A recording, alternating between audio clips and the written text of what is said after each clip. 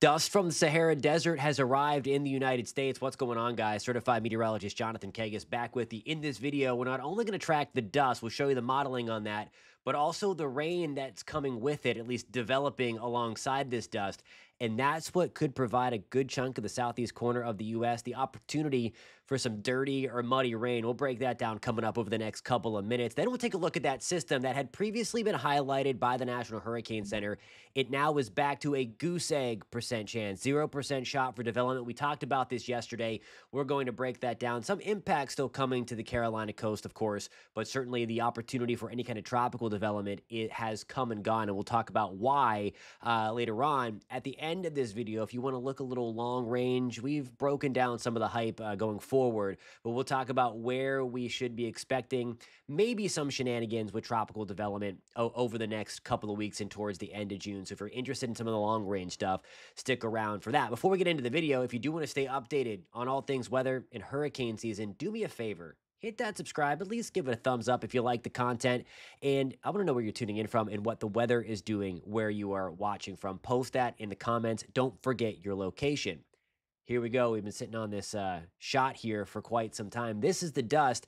The darker the brown, the thicker the dust in the atmosphere. This hangs out at about 10 to 20,000 feet above our heads. Most of the time, you don't even know it's there. So it's not like the scene from The Mummy where the mummy pops up from the dust and it's this giant dust storm.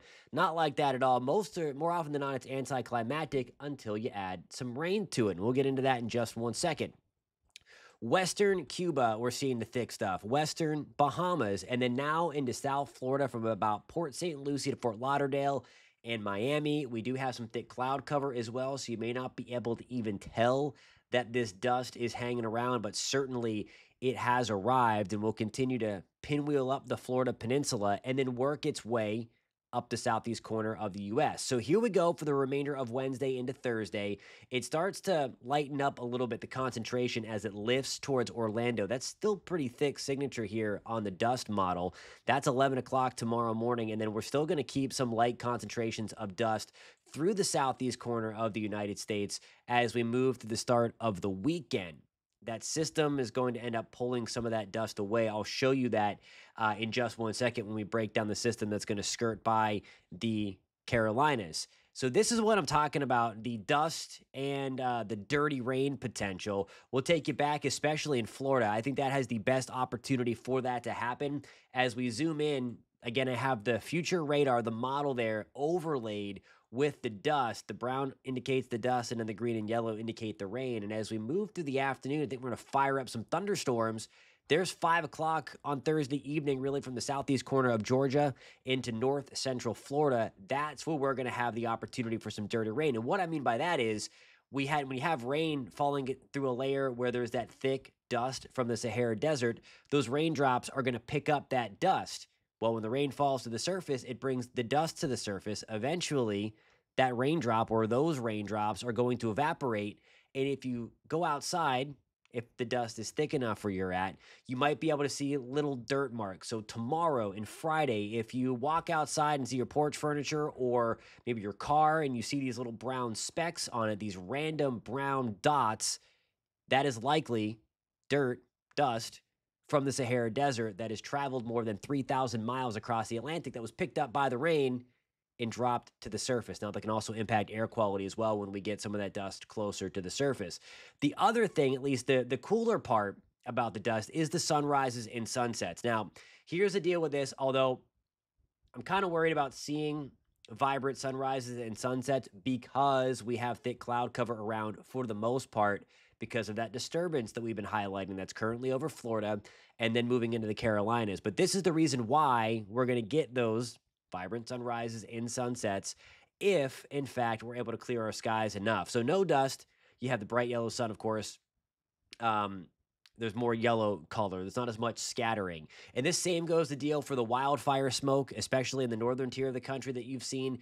When you have that particulate matter in the mid to upper levels of the atmosphere, the sun's rays are going to hit that, the light's going to hit that, and then scatter. And that's when you get some of those very deep, dark reds out there as well. This is even amplified further if the sun is lower on the horizon because during sunset, and that's why it typically happens during sunrise and sunset, because it's passing through more of the atmosphere, so you have even additional scattering.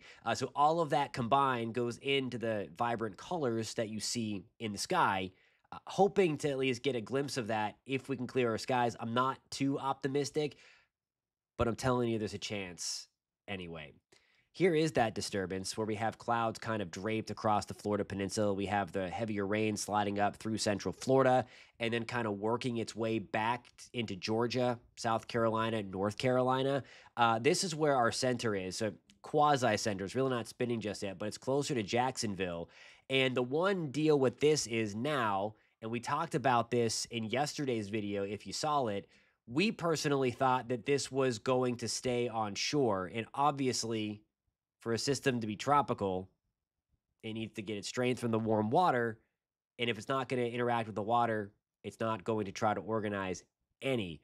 So what we have going on here, this is going to be Thursday morning, and you see that counterclockwise motion. So that's going to be pulling in moisture from the Atlantic into Georgia, into the Carolinas, and that is going to bring some scattered downpours, some gusty downpours at that. So again, nothing too crazy, but if you have a beach day planned Thursday into Friday up the mid-Atlantic coastline, you're going to know it's there. So this is now Thursday afternoon as the system slowly shifts to the north. We still had that onshore flow brought on by that counterclockwise motion around that low pressure. So we're going to, as this moves north, we're going to add more of the Outer Banks. We're going to add Virginia into this, especially coastal Virginia. And then eventually, as we get into Friday, we'll start to see this kick off the coast a little bit. We might be able to get some rain if it kicks further inland back towards DC, but I really think extreme southeast Maryland is the furthest north that we're going to get any kind of those impacts for, as this kind of like works its way back out into the Atlantic Ocean and then away from the United States again, completely missing any kind of window to develop. Tropical cyclone potential over the next few weeks. It's still going to be in here. For whatever reason, my graphic is not showing the colors that it was just showing, but it's basically down here, Western Caribbean, extreme southern Bay of Campeche. That's it. And it is that light peach color that's showing up as well. Again, you can't see it on screen for whatever reason. Technology hates me today. But it was popping in the same areas that we've been showing you, the ensembles lighting up a little bit, showing a small chance, still a better chance over the next couple of weeks for the Central American gyre, that semi-permanent system that hangs out over Central America, to spit out at least one, maybe two more to the Eastern Pacific. And the rule of thumb is when the Eastern Pacific is cranking, it's hard for the Atlantic to do so at the same time, because you can't have rising motion everywhere. You have to have air rising in one spot, air sinking in another spot to kind of connect that loop in the atmosphere. And that's not what we have. Again, that's a good thing. But I think as we get deeper into June, mid to late June, that second to third week, to coincide with that MJO pulse we advertised a couple of weeks ago, that's the more likely scenario for, if you can see my mouse, it's in this area, Bay of Campeche, and then extreme Western Caribbean. That is where the Climate Prediction Center, anyway, believes that there is a greater than 20% shot for some tropical development in the long range. We're going to keep an eye on that as we go forward. Again, not to hype. Again, when we talk about long range stuff, it's just to kind of give you a heads up. It's kind of for forecast verification purposes. It's to look at the science and to the meteorology. I think that's important. I do like looking long range. We're not going to sound alarm bells by any means, but we're going to look at some of the ingredients that are there for sure as we go forward. And I'll tell you, as we get into the first week of July and beyond, I do think we're going to shut things down real quick for a little bit of time. And that's because we're going to be on the good side of the MJO, the sinking air side of the MJO.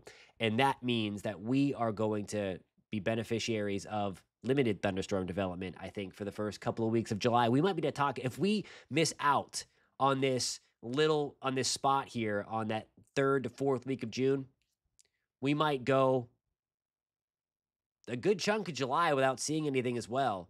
And we might be talking about something not happening until August. I'm down for that. I don't know about you. Alrighty, guys, so there's a little bit on the Saharan dust. Go tell your friends. If you see the vibrant sunrises and sunsets, where you heard it from. Share that science out there. We need that these days for sure. Thank you so much for tuning in. Again, post in the comments where you're tuning in from, and we will catch you next time.